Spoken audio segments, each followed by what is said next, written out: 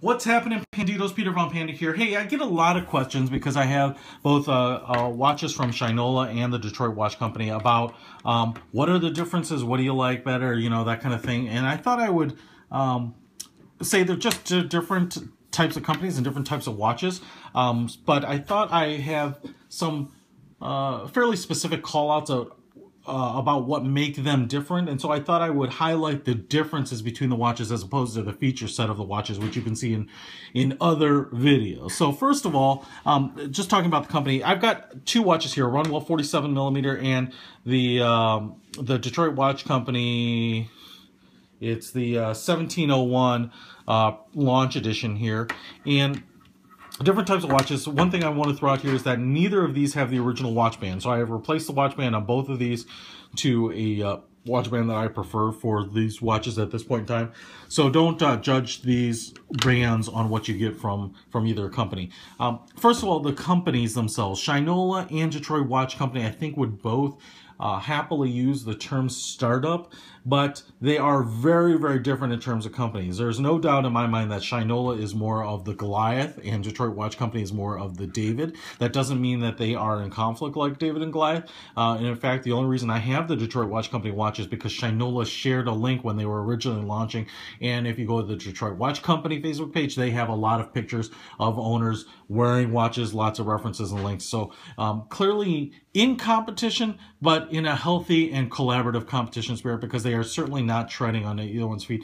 I would say this Shinola, even though they both have been started up and kind of are startups, Shinola is much more of a mass producer and kind of a quickly growing mass market brand, as opposed to what I would call Detroit Watch Company, which is much more of a micro producer, kind of like a craft beer company. And I believe, you know, Patrick Ayub is maybe the only one actually assembling these, and so all of the watches are done by an individual, whereas this has definitely assembly line processes. They have much bigger retail partnerships. You can find these in Barney's and Nordstrom's and all over and a lot of other retailers, and they can produce just an extraordinary number of these. I want to say that of the Detroit Watch Company watches, only 1,000 or so have been released, which shows you kind of the scale, whereas Shinola, I believe, has something like 400,000 or 500,000 piece capability per year. So clearly a big difference there.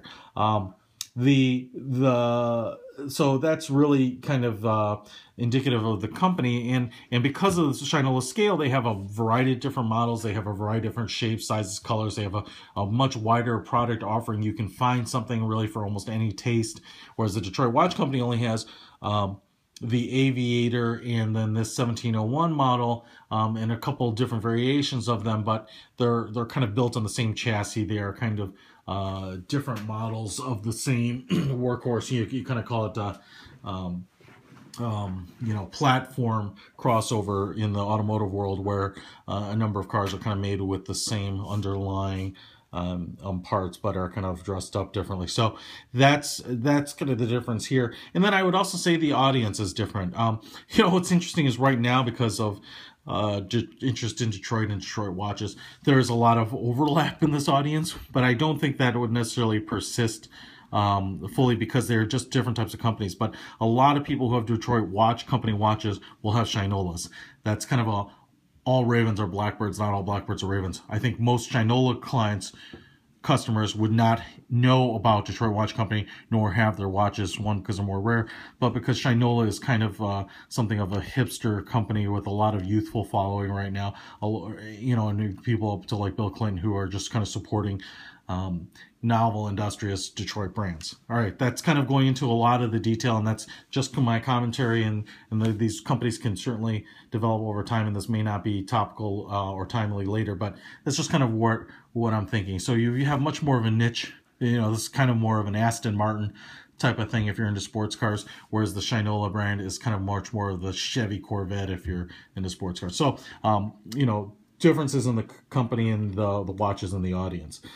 The other thing here is specifically about the watches, heft and mass. So, you know, the 47mm versus a 44mm case, they are both large watches. Neither of them are oversized watches, but you get more, I think, heft and mass and and kind of durability with the Shinola watches, kind of across the board. For one, the cases are very thick. They're not that are very thick in construction. So you've got a big, wide, curved bezel here. You know, with a lot of meat in the case. There's probably 3 or 4 millimeters of case material all the way around before you even get to the crystal. The case itself, top to bottom, is not very thick, so it actually wears against the wrist pretty nicely. So one of the things here that I'll show out to contrast with the Detroit Watch Company is that it will fit under a cuff of a sleeve and a shirt pretty well, and so you can really make this a daily wear. The other thing that's different here is that the crystal, it's a double curve crystal, so I believe so you don't get the distortion of the watch face by when you look at the crystal. Let me rub down the crystal there a little bit for you.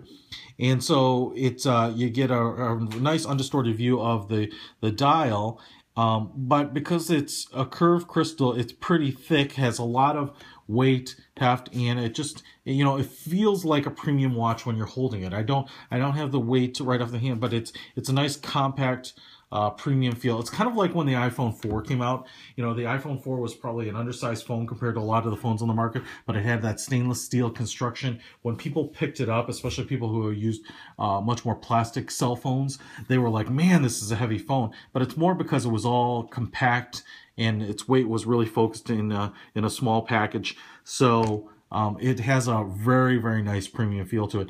Nice polish on here, and you know, relatively simple. And the big thing here is that from a durability standpoint, it has a quartz Ronda movement. Now these Ronda movements are assembled in Detroit, so the raw parts are manufactured in presumably Switzerland and shipped to Detroit and then manufactured on the assembly line there.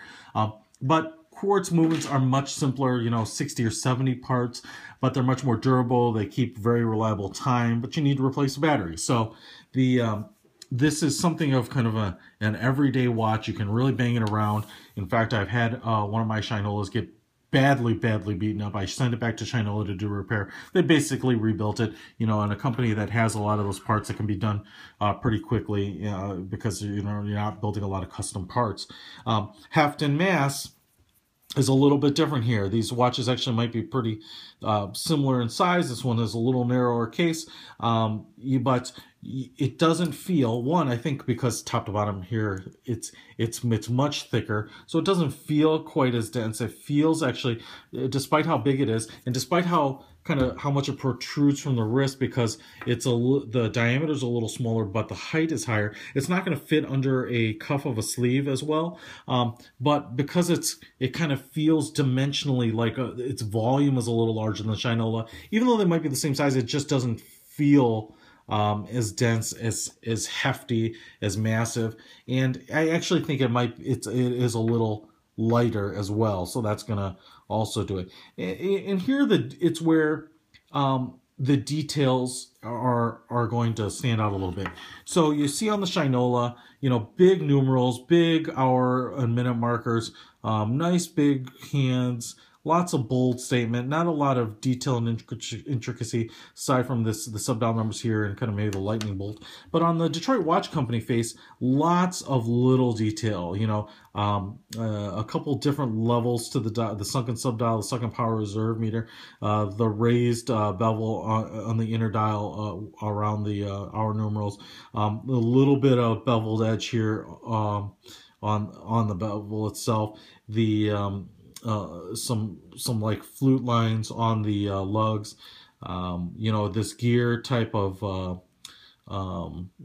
pattern on the crown, you know, an inlaid logo here, you know, and it's just and even the back, you know, nice. You wouldn't see this very much too, but even things like where the lugs meet the watch, you know, there's just a little bit of distinctive shaping. So just a lot of little detail, very fine printing. Even on the minutes, you can see that every 5th minute is printed on there. And just a lot more thin, delicate type of theme to it, and a much more classical, elegant style, whereas this watch tends to be a little more say a little more sporty, a little more casual, where this says a little more formal. And so again, it's a little Aston Martin-ish versus Chevy Corvette here as well. But they just are kind of different. They're definitely different style watches, but they kind of print a little differently and kind of appeal to a little different person. The Detroit Watch Company watches, I say, are going to be a little more boutique-y, not a true bespoke watch, but the Shinola is going to be kind of a little more of a common watch. And I see them. I don't live in Detroit anymore, but I see Shinolas a lot these days. I mean, it's kind of funny that you kind of think of them as still a niche, a small brand, but they have really done a fantastic job of marketing, getting their name out there, and just being on the wrists of really high-profile people and getting a lot of good press. But that's also kind of different ethos of how these companies were brought up. This was founded by a company, a gentleman that had a lot of watch experience, that had deep pockets, that was going to make a success. There was no doubt in my mind when this company came out that they had a business plan and kind of a traditional plan to get retailers and third parties and partners on board. This is going to, like I said, a micro watch, and Patrick is very experienced in design and in watches, but this is really meant to be kind of a bootstrapped company. I don't know of any plans. I'd love to talk to Patrick sometime about what his plans for the company are, but I know they're going to release some more models, but I don't think they have any ambition at this point of mass producing to the type of scale that Shinola does. So there are some other things here. You can kind of see the reflection. I don't know if there's an AR coating on the Detroit Watch Company. If there is, I can't really tell, but I believe there is AR coating on the Shinola. Now, I mean, you can certainly see reflections, but I believe that's a small difference between them as well. So, just two different styles of watches, and I really love them both. I wear them for different occasions. But and actually, because they're so different, I actually got these two, particularly with the dark face and the white dial, because I didn't want them to look very similar. And so you've got a big, just nice two contrasting watches. The other thing is, I just didn't even mention, is the movement in the Detroit Watch Company.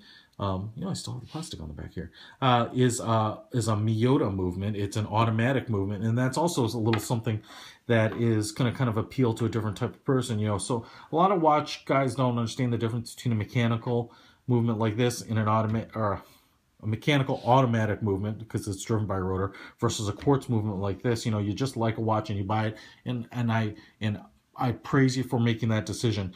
The difference is that this watch looks a little thinner, delicate, more precise in my opinion. And the movement complements that by having a movement that winds up, that works when it's on your arm, being moved around when the rotor's moving. I'm just going to kind of wind up the movement here, and you can see that the mainspring has enough power. The power reserve indicator is going to go up the more I wind this. That second hand is obviously your first indication that the movement is working. But automatic movements are kind of more sought after by really kind of watch connoisseurs for the most part. It doesn't mean they're superior in any way, and in fact, that usually makes them a little more delicate, because they don't, if they don't have built-in shock protection, you can't do as many activities without affecting the movement.